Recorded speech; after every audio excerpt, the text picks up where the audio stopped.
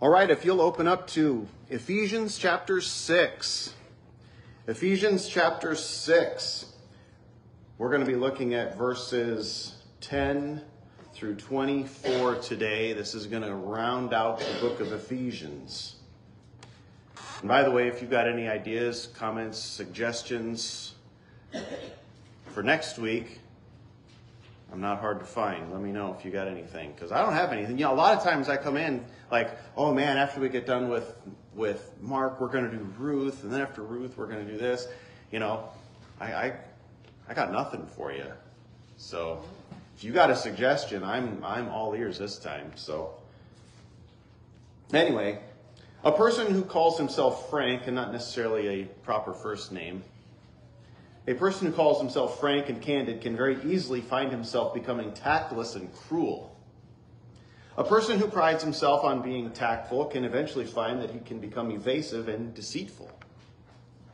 A person with firm convictions can become pig-headed. A person who is inclined to be temperate and judicious can sometimes turn into someone with weak convictions and banked fires of resolution. Loyalty can lead to fanaticism. Caution can become timidity.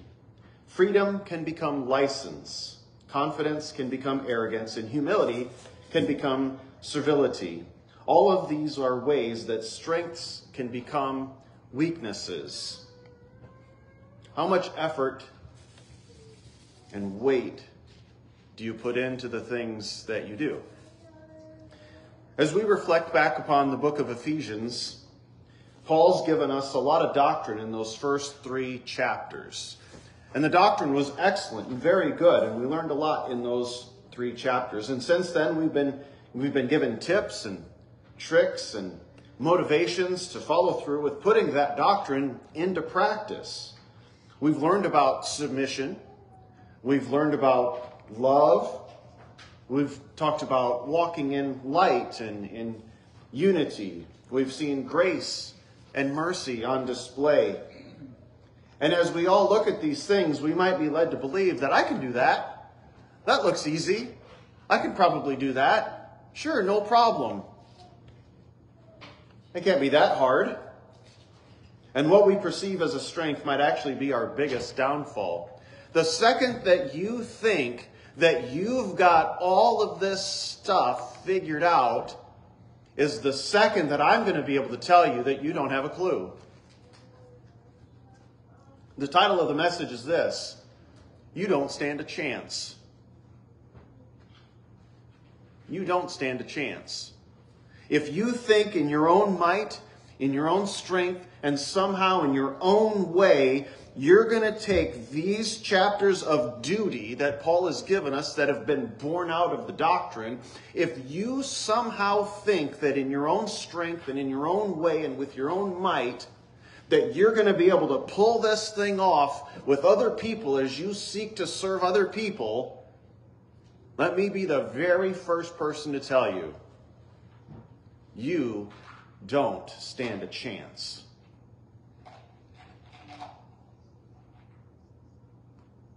You don't. Any strength that you think that you might have in the midst of trying to figure this stuff out will quickly become your downfall. You don't stand a chance. We need help outside of ourselves to do this stuff with skill. And without God's help, we definitely don't stand a chance. Wouldn't it be nice if Paul would conclude this book with some details as to how we accomplish all that we've been asked to do? What is the help or the strength that we can find so that we can do this effectively? And by this, I mean serve one another in submission. Love each other as we're supposed to. Love each other like Christ loves us. How are we supposed to walk in the light? How are we supposed to put off and put on? How are we supposed to walk in unity? What kind of tips and tricks can he give us now? What kind of advice can he give us now? Let's look at Ephesians chapter 6, verses 10 through 24, because that's exactly what he's going to do to end this book. God wants you to find your strength in him. Because oftentimes we look for strength in so many other places. We want to find it in our spouse.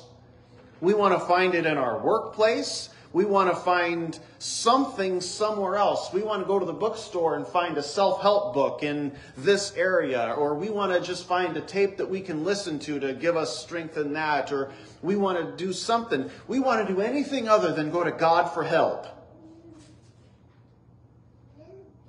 But let me tell you guys something. Without Him, you don't stand a chance. I don't care what book you're reading or what tape you're listening to or what show you're watching or who your therapist is. Without Him, you don't stand a chance. God wants you to find your strength in Him. There's 3 ways to find your strength in the Lord. First way, verses 10 through 13. We find our strength in Him by knowing our enemy.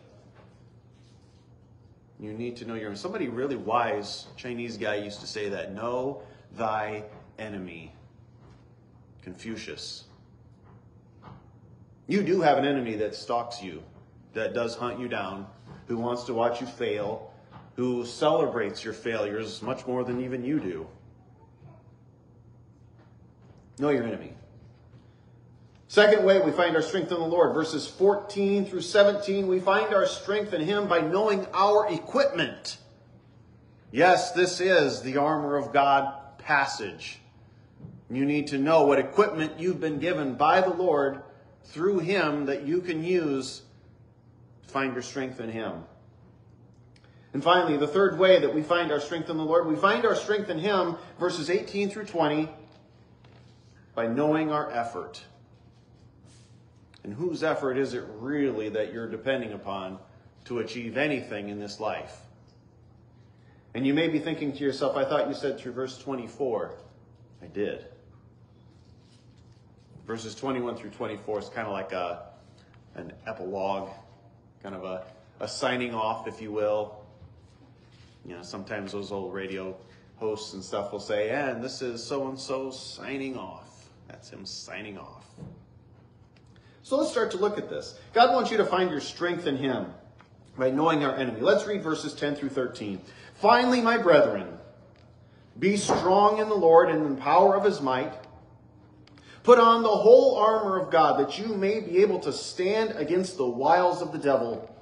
For we do not wrestle against flesh and blood, but against principalities and powers, against the rulers of the darkness of this age, against spiritual hosts of wickedness in the heavenly places. And therefore take up the whole armor of God, that you may be able to withstand in the evil day, and having done all, to stand. Know your enemy. He's going to start off this in verse 10 by saying, finally, my brethren. It's one of those, remember when we were doing James and he used to always say, my brethren? Remember why he would do that? This is all the way back into James. I know you're going to have to really think about this, right? He's putting his arm around you. You ever have somebody, a good friend of yours just come alongside of you, just sit real close to you, they put their arm around you and they go, my friend, we just need to chat for just a second. Buddy, pal, chum. He says, finally, my brethren. He just puts his arm around you. He just dropped all kinds of knowledge on you, whether it was doctrine or duty.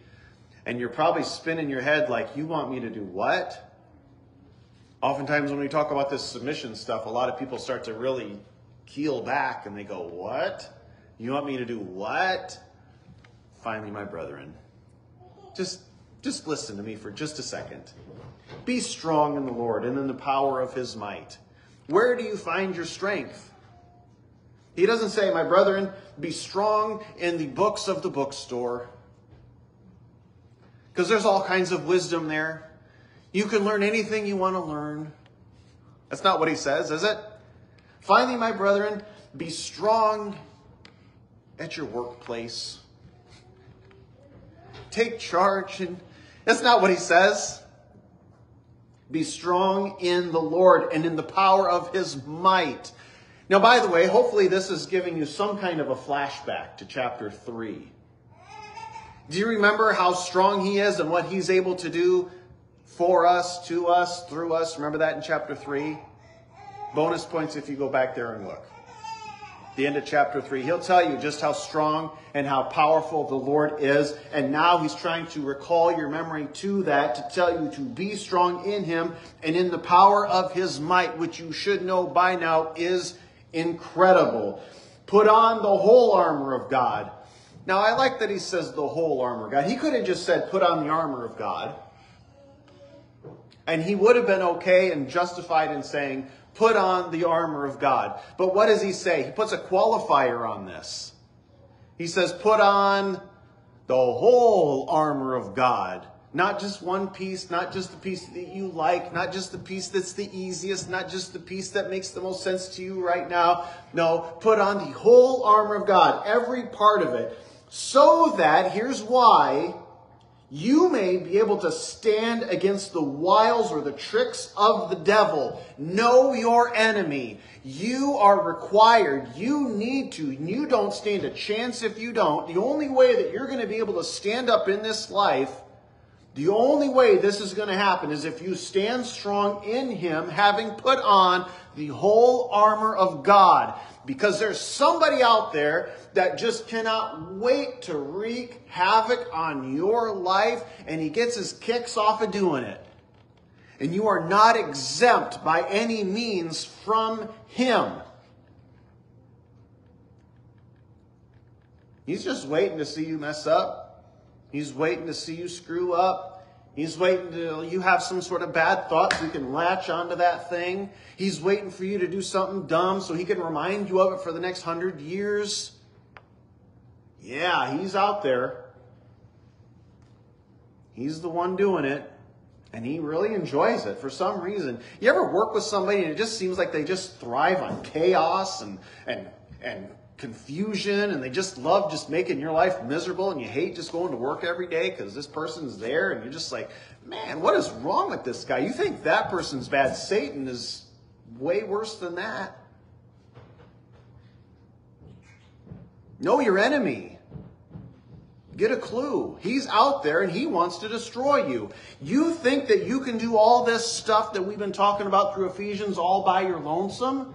You think you stand a chance? Really? You really think that you can do this? With the devil out there trying to knock you down? Because the second that you think you got this figured out, he's going to just take you out at the knees. And he's going to show you who's the boss. If you think that you're going to have any kind of chance in the midst of any of this, you better start putting your faith in him. You better start putting on this whole armor of God, and you better figure out who's trying to prevent you from doing it. Know your enemy. We don't wrestle against flesh and blood. When you have conflict with somebody on this planet, here's one of my favorite sayings. Amy, you probably could tell me exactly what I'm about to say.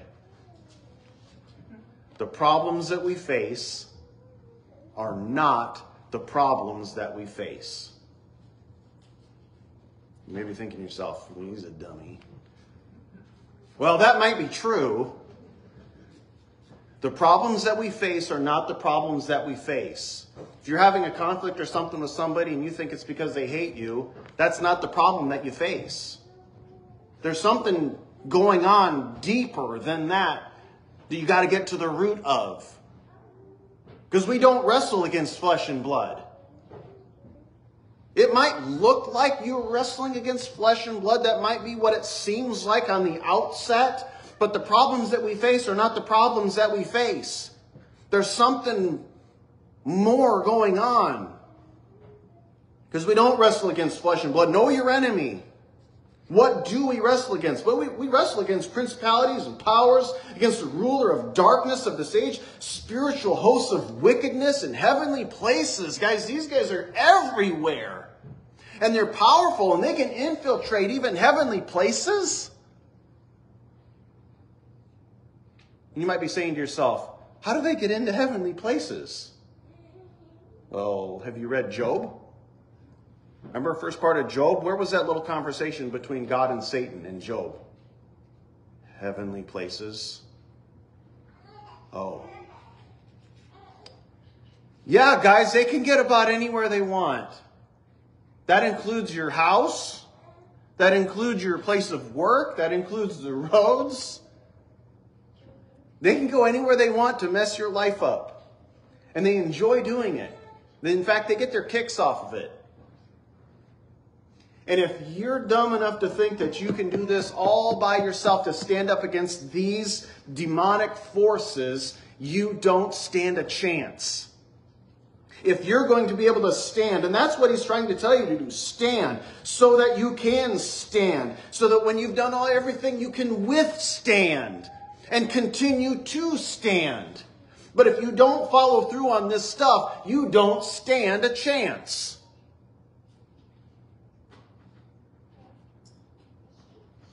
You got to know your enemy. And if you've gotten in conflict with somebody, it's not because of something they've said or done. It's because there's something else much more sinister at stake. I'd be willing to bet. Not that I'm a betting man, but that's my hunch.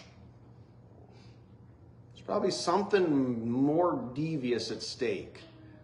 You should probably think about getting to the root of. Know your enemy.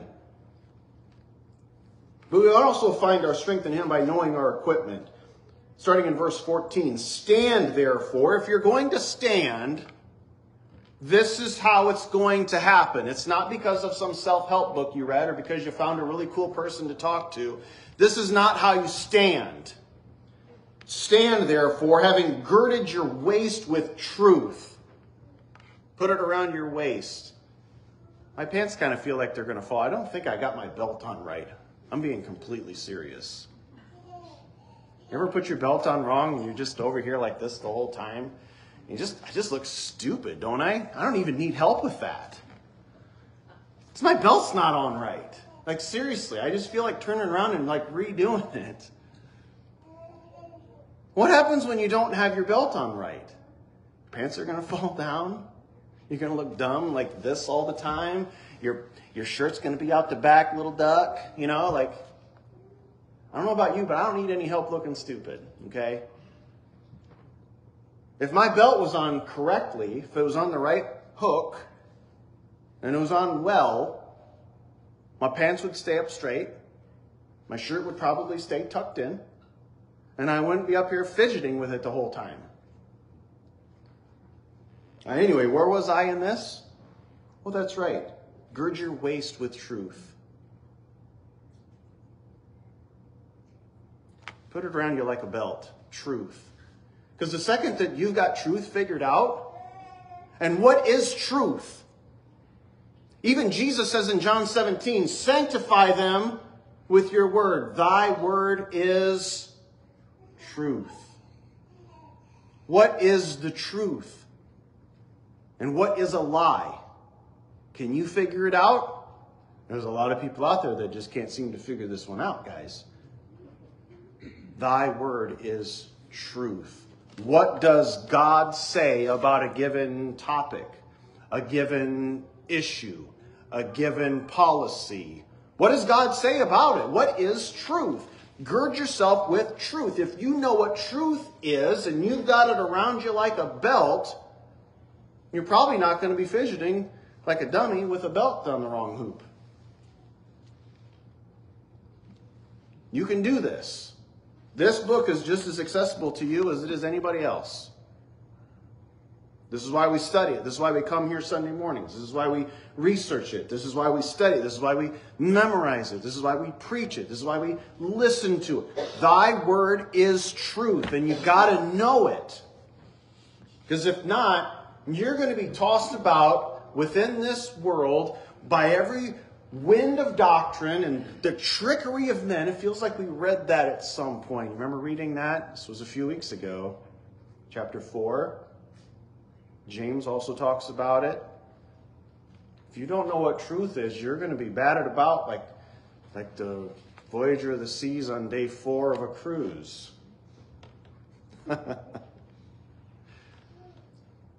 Believe me, you don't want that. Gird yourself with truth. Know the truth, learn the truth, figure it out. We can talk about it. We can get there. What's the next one in verse 14? Having put on the breastplate of righteousness. That's a good one. What is righteousness? Nobody talks about righteousness. Nobody talks about what righteousness is or why it's required or why it's important or what God thinks about righteousness. And why is this even one of the things here? Who cares about the breastplate of righteousness? See, when I say you've got to put on the whole armor of God, you might be tempted to say, this one doesn't make any sense. You know, what you're saying about the belt and the truth and stuff, that one makes sense. I can do that one. But I don't know, a breastplate of righteousness? I'm out. No, don't be out. I'm begging you, don't be out. What is righteousness? It's doing what is right, having a right standing. Do you want to have a right standing with God, or do you want to have a wrong standing with God? I'll give you a hint. You want a right one. You don't want to stand wrongly with the Lord. Eek. There is coming for everybody a judgment. And I would recommend that you have a right standing with the Lord. And that only comes through righteousness, or doing that which is right. Unfortunately, for every one of us, we've all sinned and fallen short of the glory of God. We've fallen short of His righteousness. And that's a problem. So how can we gain or maintain a sense of righteousness? When you're found in Christ Jesus, God grants you His righteousness, or His right standing, when you're found in Him. Well, that's cool. And how does that work? You ever at work, here's a fairway story for you, Eleanor. Sometimes you're at work, and let's say that you're a part-time employee and you're trying to tell, I don't know, anybody else, hey, you need to go fill the milk. And they look at you and go, I'm not doing that. You're a peon. That's not gonna happen. What happens if the same person says, Pat, the manager, wants you to go fill the milk? I bet they go into the cooler real quick. Get that milk filled up. What's the difference? Your message, the second message, is found in someone else, and therefore carries the appropriate weight. When you're found in Christ, you now have His righteousness, His authority, His backing. And so when God looks at him, He's looking at you. It's one and the same now, because you're found in Him. And you can have that righteousness in your life. And so when the devil comes alongside of you and says, hey, dummy, do you remember last week when you said that really stupid thing?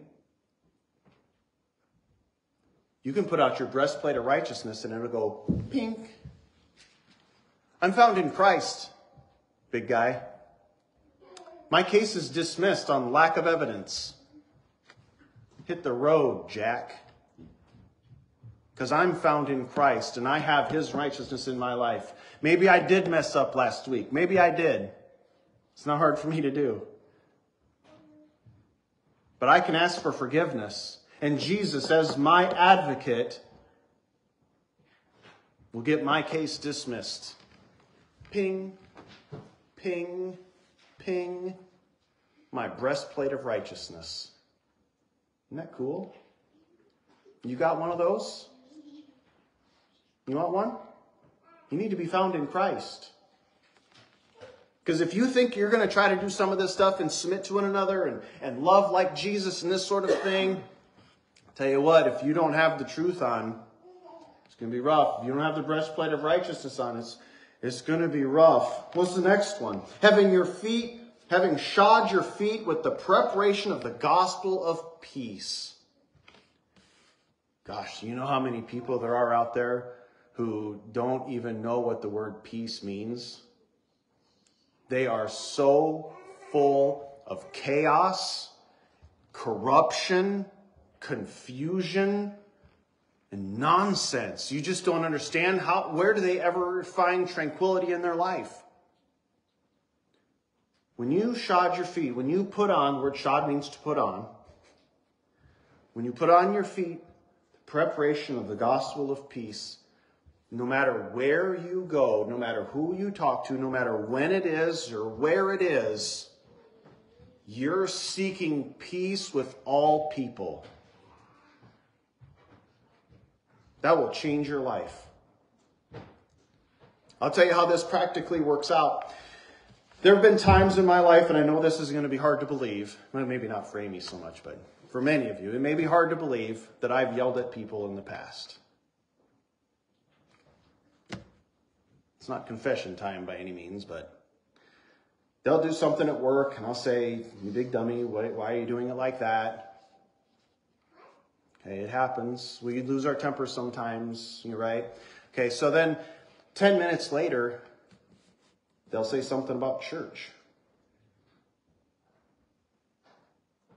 You know how inclined I am at that point to want to share Jesus with them? I feel like a big goose egg. My feet weren't shod with the preparation of the gospel of peace. I was busy sowing chaos, being angry, yelling, losing my temper, etc. I don't know, whatever you want to call it. How am I supposed to share Jesus with people that I'm angry with all the time? How am I supposed to share Jesus with people that I just yelled at? Right or wrong, good or bad, maybe they deserved it, maybe they didn't. How am I supposed to share my church with people that I just said something bad to? Are your feet shod with the preparation of the gospel of peace? Maybe I'll put it to you this way. Who's the last person you shared Jesus with? And I don't just mean mentioning the name Jesus. Brother, I want to know who's the last person you shared the death, burial, and resurrection of our Lord and Savior, Jesus Christ. Who's the last person? Anybody? My husband. There you go. Get him, Pam. But you got to have the gospel of peace, son. Right? It's tough if you don't. You got to be sharing Jesus. This is the point of the whole thing. You got to be sharing Jesus with people. You got to look for those windows and those opportunities. And as you're waiting for God to open up those doors, you got to be at peace with people. Maybe they said something really stupid to you and you just wanted to get them back because they deserved it. No, shod your feet with the preparation of the gospel of peace, because you don't know if that's the next person that God's going to open up a window to. But if you showed them kindness and gentleness and grace, maybe you showed them some mercy, and then the opportunity comes up, they're going to know that you could have got them. Most people aren't dumb like that. And then you get them with the gospel. You share Jesus with them. You share goodness, kindness. Romans chapter 2 tells us it's the goodness of God that can lead people to repentance. Do that for people. And then share Jesus with them. Share church with them. Share your testimony with them. Tell them how you came to know Jesus as your Savior. And above all, taking the shield of faith. You got a shield of faith? With which you will be able to quench all the fiery darts of the wicked one. Because he's shooting them at you. He may be shooting them at you right now. I mean, just because I can't see these darts coming in. I mean, I tell you what, if you could see the spiritual side of warfare, I think every single last one of us would be completely surprised at what's going on in the spiritual world. I don't even know if we could handle it on this side of glory. The spiritual battles, the spiritual warfare that's going on right now, maybe even as we speak, would send all of us into a coma. I don't know. I haven't seen it. Maybe that's for the best. But what I do know is that anytime anybody ever gets a little glimpse of it, they all shriek away in fear. How much I do know. So how are you going to fight those fiery darts that are coming your way? And by the way, know your enemy well enough to know that those darts could just as easily come for you as anybody else. Shield of faith. The devil might be saying something like, you remember last week? Well, the last time you did that. And what are you going to do? You're going to go, yeah, Satan, you're right. I'm never going to do that again. And you go, blah, blah, blah. Is that how you're going to handle this? Put your shield of faith up. Stand up against what's going on in this world. Stand up. Put your armor on. Put the whole armor of God on. Get your shield of faith up there and say, you know what? My Heavenly Father loves me. My God is for me and not against me. And there's nothing that I can do that will ever separate me from the love of God that's in Christ Jesus. He demonstrated His love to me in that while I was still a sinner, He died for me. And I can love you because He loved me first. Put your shield up, guys. And be ready to go for a battle because it's coming for you whether you know it or like it or not. So be ready to go. Put that shield up. And those darts will hit that shield and not hit you. So that you can keep moving forward and withstand everything that's being thrown at you. Because you're standing for the Lord and you're finding your strength in Him. So without any of this stuff, you don't stand a chance. You think you're going to do all this on your own? Take the helmet of salvation. The helmet of salvation. What do you suppose that means? The helmet was one of the most important pieces of equipment for a soldier on the battlefield. Now, why is that? Imagine I shoot you in the leg. You going to live? No, probably. Even if I shot you in the knee, that would probably hurt like crazy, but you'd probably live. What if I shot you in the arm? You'd probably live. What if I shot you in the stomach? It'd probably hurt too, but you probably would live. What if I shot you in the head? Now you're probably dead. What piece of equipment do you need? Sometimes soldiers, all they would take is a helmet.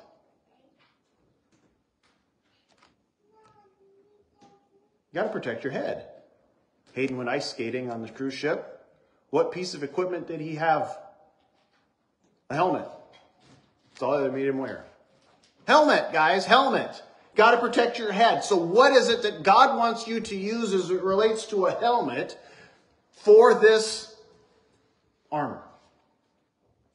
Helmet of salvation. Now, what does that mean? I'm going to tell you what I think it means. And if at any point, you can text me this week and tell me if you think differently. But this is what I think the helmet of salvation means. Because there's really nothing else in here. So I'm just going to tell you what I think. I think the helmet of salvation is your testimony. When did you get saved? When did you come to know the Lord as your Savior? That's your salvation, isn't it? Yes. This means yes and this means no. That's your salvation. When you came to know the Lord is when you got saved. So tell me about that. If you're ever doubting, let's say one of those arrows gets past your shield of faith and it gets you in the head. And he's starting to make you doubt whether you know God or not. Or is this all for nothing? He got you in the head. Okay. What do you need to know? How do you withstand? What kind of armor should you have on? What kind of armor could you have on to combat that? When you're doubting, when you're wondering, if you can say, you know what, Satan? Yeah, you're making me struggle and doubt and wonder and confused. But you know what? On March 3rd, 2002, my God came into my life and He saved me. Boom. Let's go.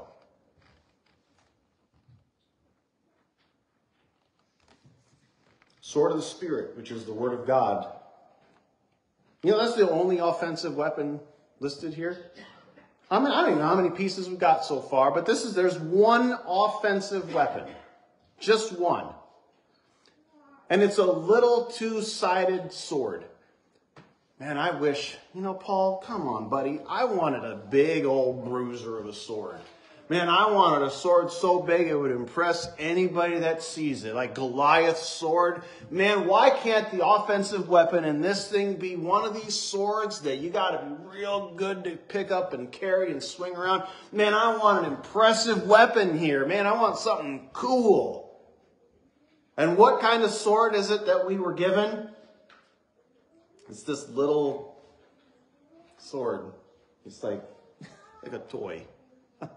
Wasn't really a toy.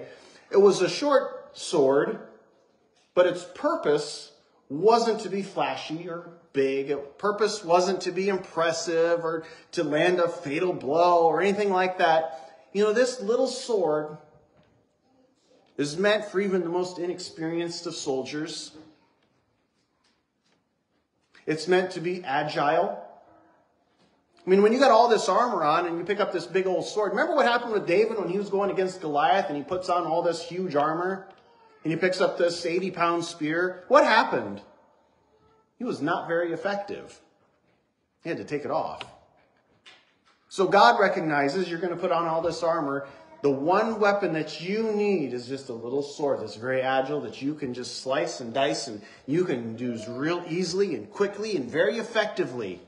It might not be a giant broadsword, but you know what? It may be even more effective. It's two-sided so that you can go any which way you want, which gives its agility, which also coincides with Hebrews chapter 4, which says that the Word of God is like a two-sided sword. So how good are you at using this thing? It all kind of weaves together. That's your equipment. Now we need to find our strength in Him by knowing our effort. And he says this, praying with all prayer and supplication in the Spirit, being watchful to this end with all perseverance and supplication for all the saints, and for me that my utterance may be given to me, that I may open my mouth boldly to make known the mystery of the gospel, for which I am an ambassador in chains, that in it I may speak boldly as I ought to speak. You got to know your effort. How much effort is Paul putting into his ministry? Answer, very little. How do I know that? Praying always with all prayer and supplication in the Spirit. He doesn't say, get out there and make sure that you know how to use the sword or make sure that you sharpen it or anything like that. He says you need to be praying.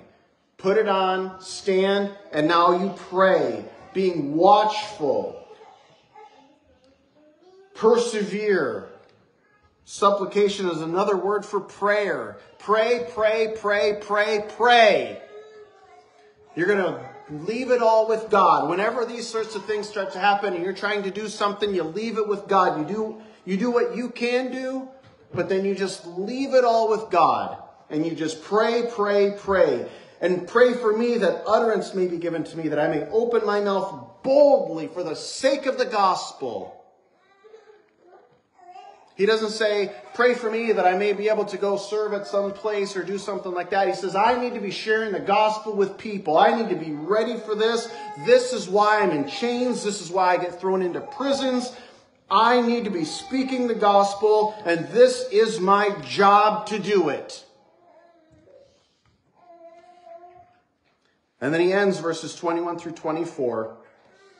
That you may also know my affairs and how I'm doing. Tychicus, my beloved brother and faithful minister in the Lord, will make all things known to you, whom I have sent to you for this very purpose, that you may know our affairs, that he may comfort your hearts. Peace to the brethren in love with faith from God the Father and the Lord Jesus Christ. Grace be with you. Grace be with all those who love our Lord Jesus Christ in sincerity. Amen. And that is the book of Ephesians. If you got anything you want to do next week, let me know. Let's pray.